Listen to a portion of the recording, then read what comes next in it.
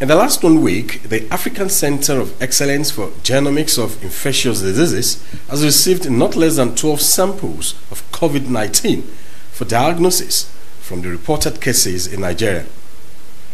The multi-billion-dollar center, which is the only facility in West Africa with first-class equipment, is able to understand, apart from diagnosis, the structure of COVID-19, as was also used to confirm Ebola outbreak in 2014 in Nigeria.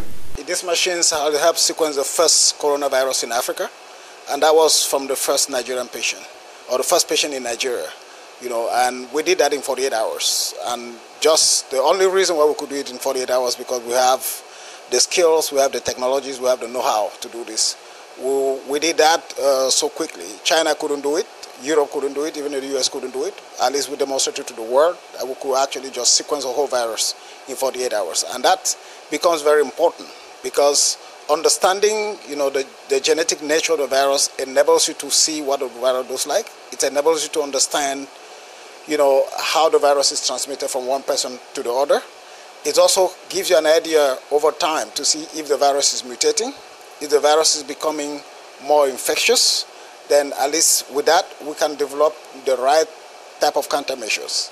And the kind of countermeasures that we're talking about are developing new diagnostics, new therapies, and then new vaccines. Apart from the index case, which was confirmed positive by the center after it was detected in Lagos, other samples received to date have been negative. We just had a meeting and to reinforce all our system, the safety measures. So even if we keep having samples coming in 10s, 20s, we are set for it. In the meantime, apart from precautionary measures to prevent the spread of COVID-19, Osun State government has banned all public gathering with 50 people or more, which has resulted in closing down of all public schools, including tertiary institutions in the state.